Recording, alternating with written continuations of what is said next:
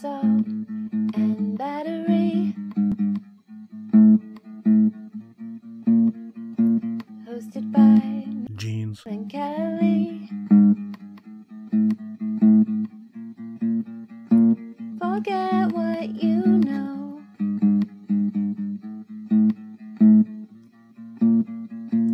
Forget what you know.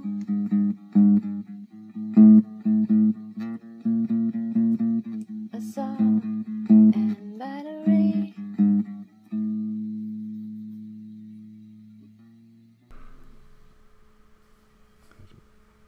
Yeah, okay. It started recording. Hi, everybody. Welcome back to... I almost said Squat Cobbler. That'd have been terrible. Thank you. That would have been... No. It's a very clean-shaven Mike Valinsky this evening. No, this would be a Saul and Battery. I'm Kelly at KELLYTHUL on Twitter and Instagram. And you're not Mike. No, I'm not Mike. I'm Jeans, and I'm YEUNGJEANS on Instagram and Twitter. Excellent. All right. You're going to have to help me out of the gate here. So this is Season 3, Episode 4. Sabrosito? Am I close? Yeah, you got it. Yeah, how about that?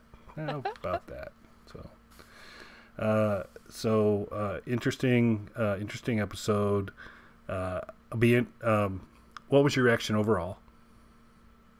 It's good.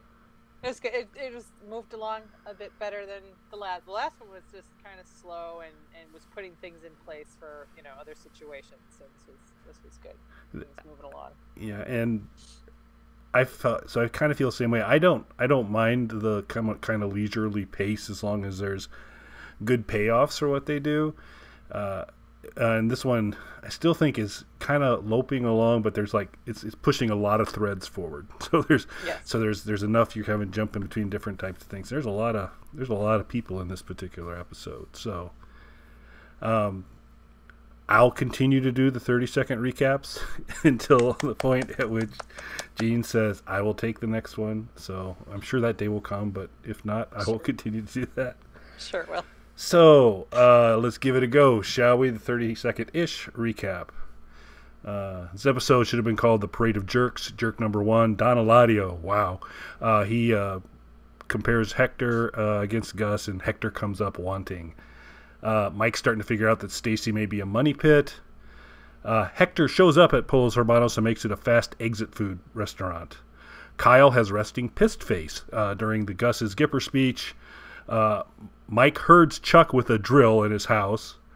And then there's a big baby conference at the end where everyone's a big baby except Kim, and Chuck and Howard are the particularly most annoying jerks in there. And it ends with bingo, which means Jim and Kim are happy, but we're going to have to figure out why next episode. Well done. That was ish. Resting pissed face is my favorite. Kyle did look very angry. Yes. Yeah. I think it's Lyle. I could be wrong. I thought it was Lyle. Is it Lyle? I think it's Lyle. I don't know. Lyle or Kyle. Yes, Lyle. Well, Because I put angry Lyle down. So yeah. you're right. Sorry. He, we're. Who is a Kyle? He acts like a Kyle. He looks like a Kyle. Sorry for any of our listeners named Kyle, but. And an extended invitation to any of our listeners who are named Karen. We're sorry that things have worked out the way they've worked out for you, because it's not fair. We feel your pain, so it's not cool at all.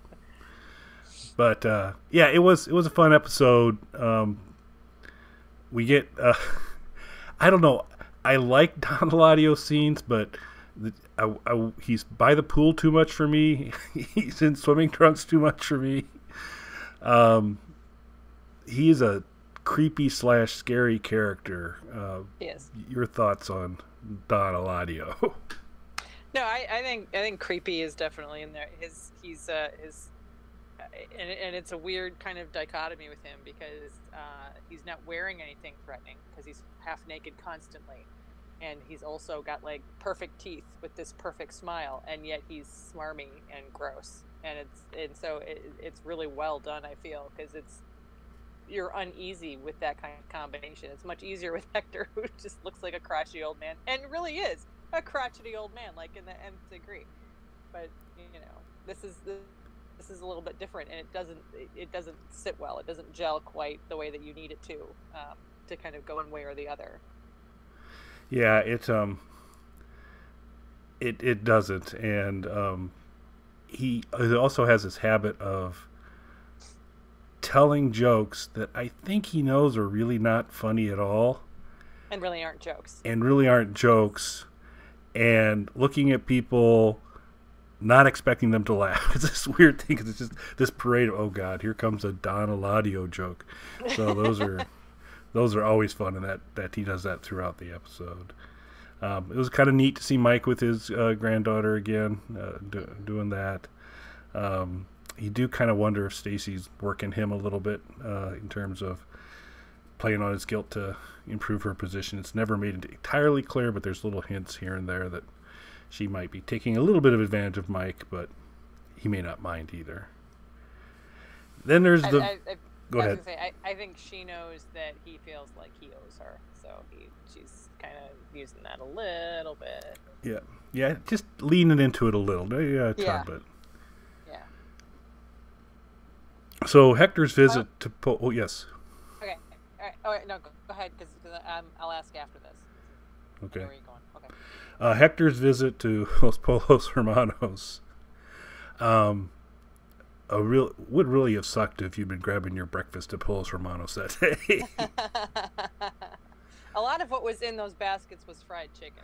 So maybe it was lunch. It was lunch.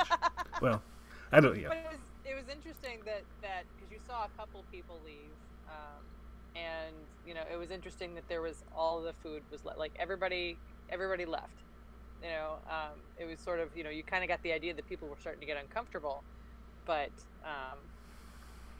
there was more of a stampeding herd out the door, really, since nobody finished eating. Yeah, and again, I look at this world much different than those folks like Lan or Jeans. Last episode, she was spying Jimmy's wallet when he was paying, and I was just looking at what a great deal he was getting for the special. On this one, I'm like, you're leaving your food. Oh, it's okay. If you need to leave, great. Take your basket with you. You gotta do that. So I would, because those were full. Most of the baskets were pretty full. So I think his attendance is going to be kind of dropped down there for a little while. We'll see. And so Hector does about everything humanly possible to provoke Gus, and Gus keeps it all under control.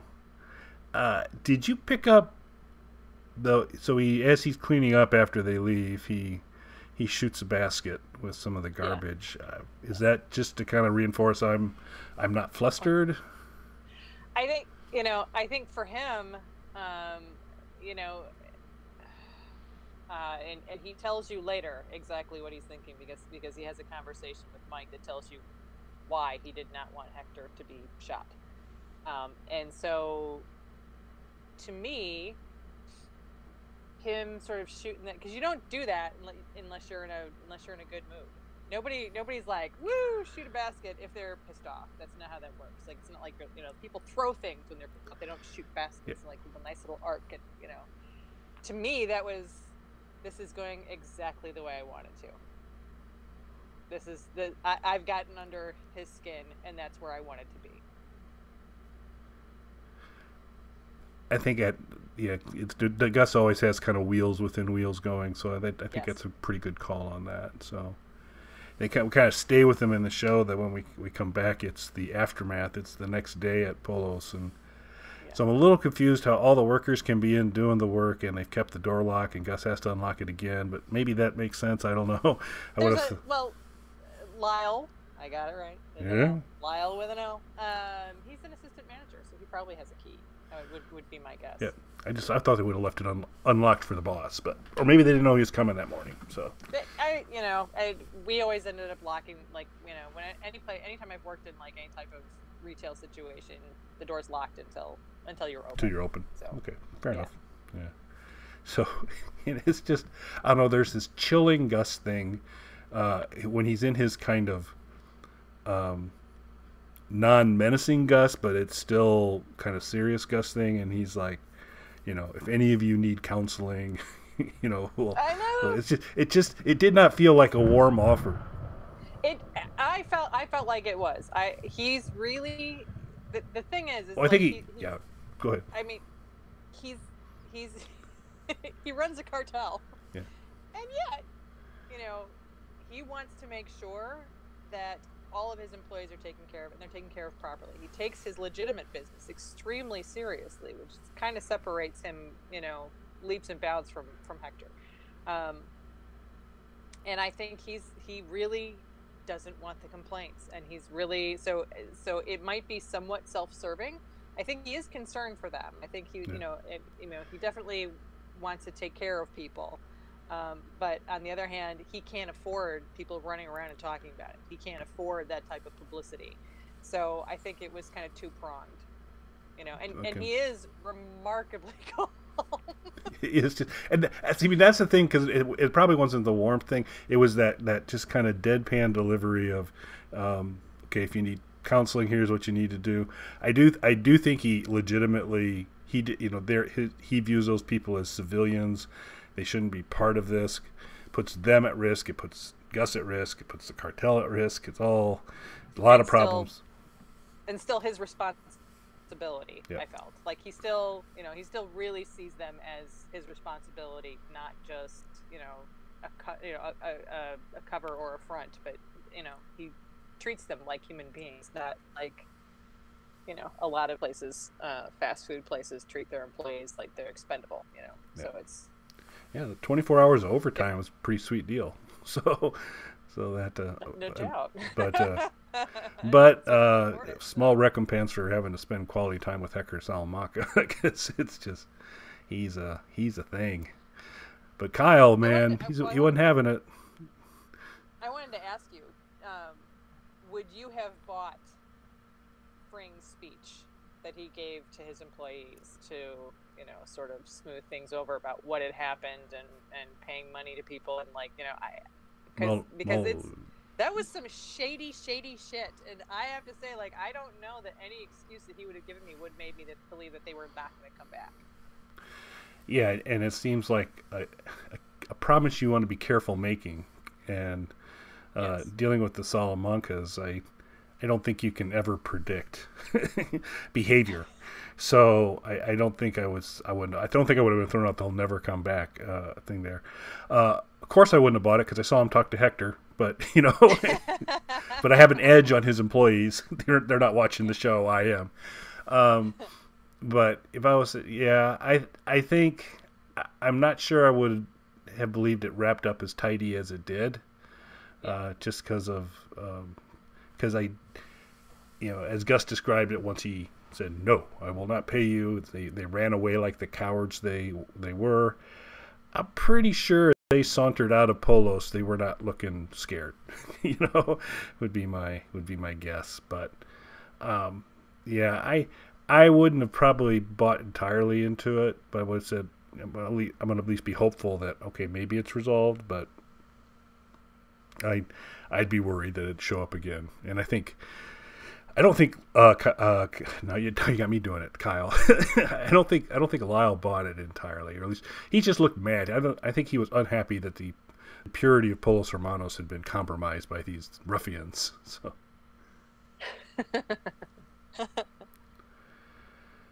we don't get much of Francesca in this episode, but you hear her just in the background talking about Pomeranians, and it's just so patient. She's killing it. She is just totally killing it. I feel so sorry for her that Jimmy / Saul's going to break her. That's a real shame. And then the magic scene of all of it for this episode is that when the creme de la creme, Jimmy tells Kim, "Don't worry, we got the creme de la creme on this." It's Mike, and he's there to take pictures of Chuck's house, and has to find ways to keep Chuck at bay. And turns out that a battery-powered drill is a pretty powerful mechanism to hurt Chuck. I did want to say my note for this particular scene was Mr. No Nonsense meets Mr. All Nonsense. Because that's what it feels like. It's just this like, if you were going to find somebody who could probably be, like least compatible with Chuck and his imaginary pains and, sort of situation. Sorry, my cat is chirping in her sleep. I don't know if you can hear that. No, I think you're good. And if you could find somebody who would be least compatible with someone who has sort of, this pampered existence with, lofty sort of kind of idealistic, ridiculous goals and has enough time and money to make up things like this, that would be Mike. Mike is the exact opposite of that. He's just like, everything is minimal and simplistic, and he sees sort of, the most, brass tacks, as they like to say in this show, and it's funny to have the two of them together. It's just, worlds collide, and it's just like the best thing ever, I have to say. It's a pretty magical pairing, It is. Without a doubt. But then, because that, this has to be like the person Mike would be least interested in spending time with ever. Right. But when afforded an opportunity to kind of unload, because Jimmy was trying to get him to... What do you think of him? Yeah, right. What do you think of him? But that's also kind of, Mike's... That's not going to be how Mike plays things. He's just not going to kind of rip on somebody. But yeah. I feel like he could, definitely. I mean, he called Francesca Pip. So I feel like he could, but I also feel like he doesn't want to bond with Jimmy at all. That's fair. And then we get to this last... Go ahead. No, I was just going to say, I feel like, there's a situation between the two of them where they're sort of like, necessary evils, and Jimmy wants to be Mike's friend, but Mike just knows her. He just knows that this is not a good thing to do. Like, and as much as he might agree with Jimmy, I think he's gotten enough of a feel for him that this is not a puddle you want to step into. Yeah. Jimmy very much wants him to be his best friend, though. I know, right? He's so lonely. I feel sorry for him. He needs a guy friend. He lost his buddy up in Chicago. Right. So he needs, which Mike's kind of the opposite of him as well, but still. So that's a shame. But so the episode wraps up with a very irritating scene. Okay, yeah. Where they're kind of finalizing everything, and Chuck and Howard are just nitpicking everything from like a couple dollars difference on what the damages are to the words destroyed versus damaged. And but this judge seems like so biased towards Chuck, it's disgusting. I don't think she's a judge. I think because she's the DA, so I think it was kind of up to her because they brought her in. That's Hay. Yep. And I really, for someone who is, who likes to talk about being an officer of the court and who, holds herself to very high professional standards, I really did not feel it was her place to step in and chide Jimmy into an apology to his brother, because for as much as, yes, this is her case, I think, any lawyer can tell you family business is family business, and it runs deep. And really, you have no business taking sides in family feuds, because this stuff is ancient. It starts in the cribs. It starts in the playpens. And there's... And I feel that way about, like anytime someone's kind of PMing about siblings, I'm trying to be supportive, but you know this has gone on for a long time. You know that there's push and pull. I mean, anybody who has kids knows that there's lots of push and pull. there's lots of things going on, and for her to step in and be like, I don't think that you gave him a heartfelt apology was just, I feel highly unnecessary. I really feel like that was not her place at all. Yeah, and I agree. And while Jimmy had to kind of work to get it out, I think he, made lemonade out of lemons in that as he delivered his apology, he put it in the wrapper of how brothers should treat each other. Yes. So Yes. so I think that there was a major component of there are things brothers should and should not do to each other, and Right. But Chuck's not gonna pick I up was on gonna say, that. do you feel like Chuck would pick that up? Because I don't feel like Chuck's going to pick up what he's putting down. I really feel like that would go right over Chuck's head because he's so self-righteous. No, I think because it's hard. I mean, all these actors are so great. So I think Michael McKean. I think you saw like just a hint of it starting to land, but then got chucked away. It was like okay, I can kind of see your point, but that's just really not how I'm going to view this thing at all. So I think there might have been a glimmer of recognition of what he was saying about brother treatment, but it did not last long, and it moved back to I need to get that cassette tape reimbursed, and I need to do this, and then Howard Chuck is so condescending to Kim, and there's so many times when they're condescending to Kim throughout this entire series, and they're at the end, and she's like, well, I know this is your first one of these, and so it's just like, shut up. But I don't know exactly what they were going for, but apparently Jimmy and Kim really want the tape and evidence, and they made it very clear that that's what's going to happen.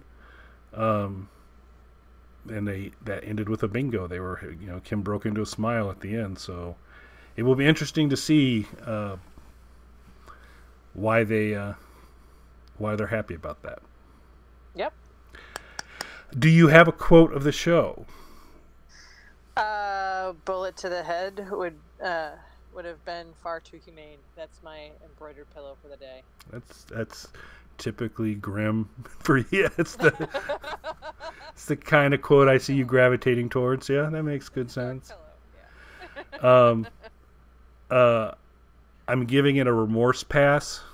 I thought that was a pretty good line as Jimmy was reading that.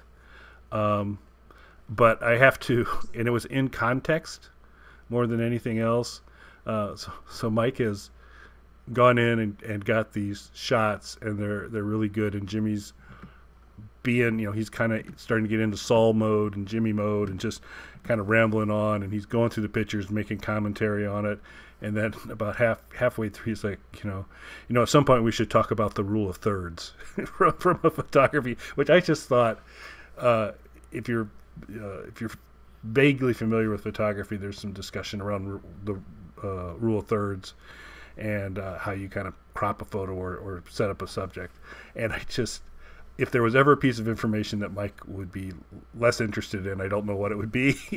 So I always chuckle when that goes in, because he's saying it to somebody who could care less, and but I just love it. So I'm going to go with the rule of thirds quote. It was good. Well, especially since Mike is holding a drill in one hand, he's going and he's taking a picture with a disposable camera on the other. So the fact that you could actually even tell what was in them was kind of amazing. Yeah, and it was that fine yellow box flash cube camera of the day. So focal length, who knows? It could be a little, not like the super powerful things we all are carrying around today. So thanks, Jeans, again for doing this with me. Really enjoy talking through these episodes with you, and thanks to anybody who's watched the video. Thank you. I'm having a lot of fun with this. I'm glad we're back at it. Definitely.